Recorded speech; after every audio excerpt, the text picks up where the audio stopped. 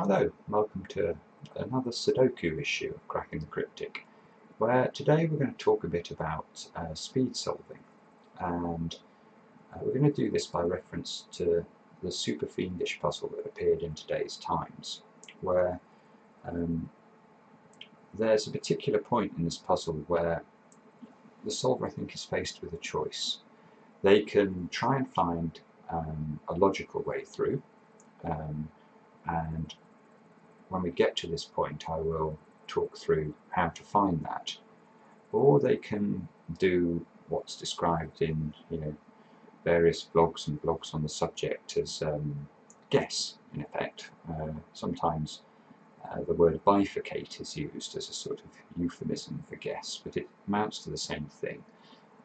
Often when you get to a particularly difficult logical point in the puzzle, if you're interested in solving it quickly, it's definitely quicker to switch to pencil.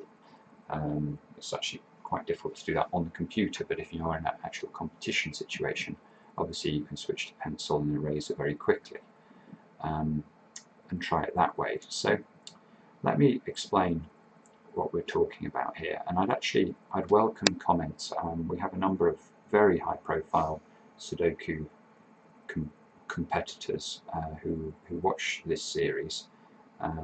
We've got at least one multiple UK Sudoku champion, and we've got several people who regularly compete in the World Sudoku Championship. And maybe I'm missing a trick as to, maybe there is a simpler logical method that that could help when we get to the relevant point. But without further ado, let's just try and fill in some of this. So here, there's nothing particularly clever about any of that. And as people know, we're quite big fans here of the Tom Snyder. We call it the Tom Snyder method of solving these, where you can see that when a number can only appear in one cell or two cells in a 3x3 box, then we're allowed to notate it. So you can see that's exactly what I filled in here. That's the only notation that I'm going to allow myself, just as a discipline. It does miss some things. I mean, it's certainly true to say that there are some occasions where the most I suppose widely used alternative method would be that when you have limited a particular cell to just one of two numbers, you would write those two numbers in a cell, and that that's used by some very good solvers too. But I don't know. I think it's both Mark and I think this method is it's certainly not bad, and it gets you there. Where it captures a lot of information that's useful, and it also, on these puzzles of about this level, it can allow some very, very speedy solving, because once you get once you find the break in the puzzle, you've recorded this internal logic in such a way that it can often chain, and you can find a number of numbers very, very quickly once you get that breakthrough.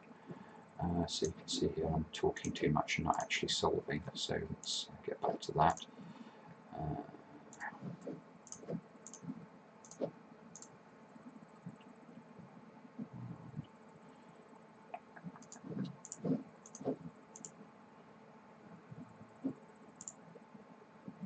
So here, for example, I wouldn't be allowed to write 2 in these 3 cells, because that's 3 cells within the 3x3 box. Which is a bit annoying in this case. I quite like to remember that, because it's a reasonably useful thing. In fact, I don't have to though, because I can put the 5 in here, and that means this has to be a 2, which is helpful.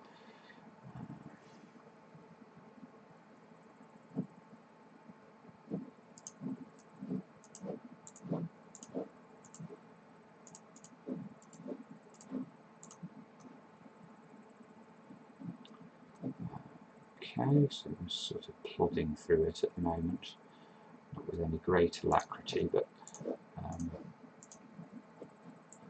I'm trying to do is get to the point that we got to earlier, just to show you In fact, here you can see 9 can't go in either of these cells, so this has to be a 9. 4, that means that 4 goes up here.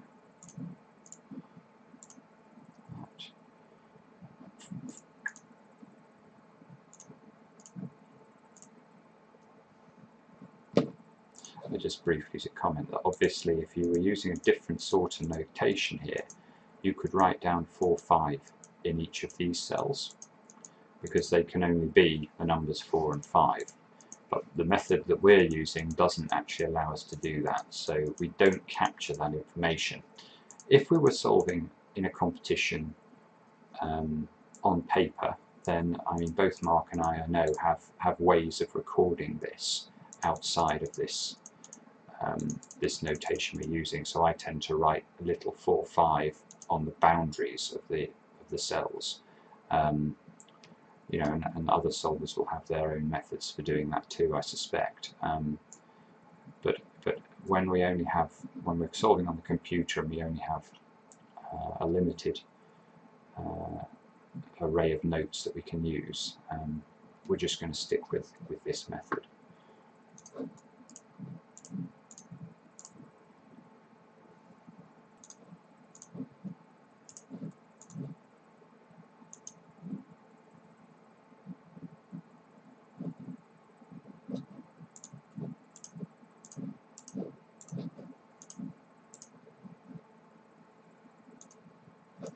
And here you can see that 8 is actually sort of a hidden symbol here. It can only go in this cell in column 9. You can write that in, and this is an example of why this logic is good, because that allows us to fill this 8 and this 4 straight away, and this 4.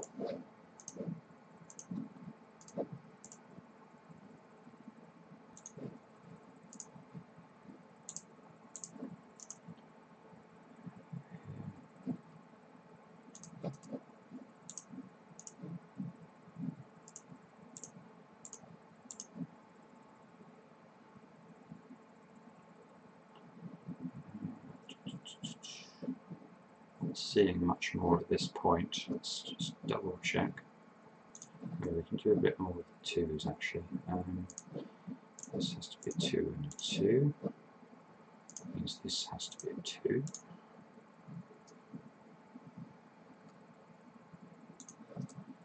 That means this has to be 9.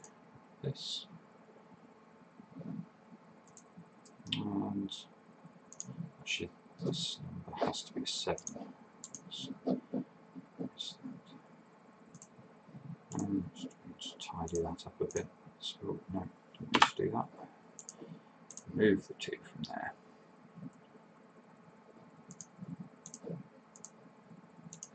Has to be a 9 in one of those 2 cells. This has to be a 6 in one of these 2 cells.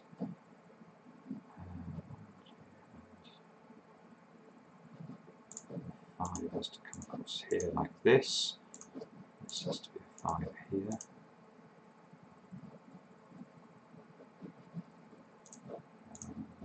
And put a 9 in one of these 2 cells. I'm sure we can go much further now. So there's a few things that one could note here to try and make progress logically. I mean, these 2 cells obviously are a choice of just 4 and 5. These 2 cells have to be 1 and 9. And indeed, this cell has to be 1 and 9. Now that means this can only be a 5 or a 6, and this can only be a 5 or a 6. And normally that would be enough to crack a super fiendish puzzle. That sort of logical thing would tend to give you something to bite on in terms of enough information to make progress. But here I'm not sure that that is the case. I may be wrong, but when I looked at it earlier, I couldn't see a way of using that spot, if you like, that this is 1, 9, this is 1, 9, therefore this is 5, 6, and this is 5, 6, to make further progress. So my contention is, and I'll explain why in a minute, that the most Well, the way to reduce the standard deviation, if you like, in terms of the amount of time taken to solve from this point is very likely to be to guess probably one of these as a as an answer. And the reason I picked these two numbers is if you look, you're immediately going to get other numbers from this guess, because the 4s here are pivoted in this way, and both of them touch another digit as well. So if this is a 4, this will be a 4, and this will be a 2. So you get 3 numbers for the price of 1 number, or 4 numbers if you include this one for the price of 1 number, and vice versa. And it's very likely that just by guessing, and however you do that, whether you switch to pencil or whatever, you'll force the puzzle out that way, and it'll probably take 1 or 2 minutes longer to finish, but you'll get it out. Now, your alternative is to try and spot, I think, what I'm about to show you now, and you can judge for yourselves whether this would be quicker or slower. And as I say, it may be because I've missed a simple step, and I would welcome comments if I have. But if not, I think you probably will all agree that actually guessing at a point like this is the most efficient way. Well, the first part of what you need to spot, I think, is that a 9 can only appear in this 3x3 box in one of these two positions. And I say that because if we look at column 6 here, you can see that this position can't take a 9 because of this. And this position can't take a 9 because of this. And if you go down here, this position can't take a 9 because of this. So actually, using our notation, we would be allowed to notate these two 9s. But note how hard that is to spot. You can't get that just by, working through the numbers and the logic. You have to notice that 9 is checking these 3 squares in order to be able to write that in. But that's not enough to get you there. So this fact means that in both of these two rows, a 9 couldn't, for example, appear in this square. So let's ask ourselves what this square could contain, given the options that are available. So you can see if we just look at the column numbers, we have to fit in 1, 5, 6 and 9. Okay. Now, we have a 5 here already, so this can only actually now be 1 or 6. It can't be a 9 because we've worked out that the 9s are in this sort of X-wing shape here. So this can only be a 1 or a 6. I'm not allowed to notate that in my method, but let's remember this can only be a 1 or a 6. Now let's ask ourselves the same question about this cell here. So again, if we just look up the column, we can see we have 1, 2, 5, 6, 9. Well, 2 and a 5 are already in here. So 1, 6, 9 again. Well, the 9, we know it can't be a 9 because we already know that the 9 is either here or here in this row. So this is also 1, 6. So this is 1, 6 and this is 1, 6. And if you make that deduction, you're able to scan across and you know this cannot be a 6 because the 6 is either going to be here or here. So this is going to be a 4.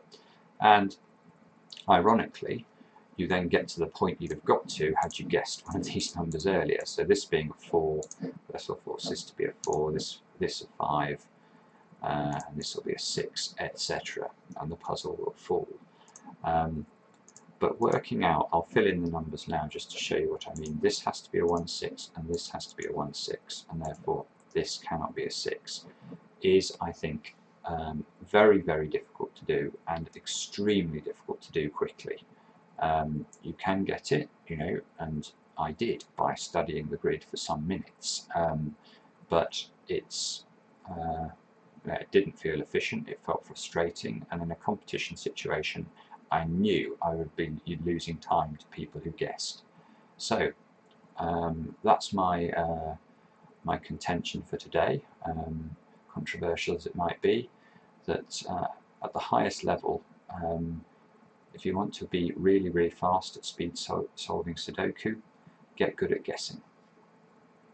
That's all for today.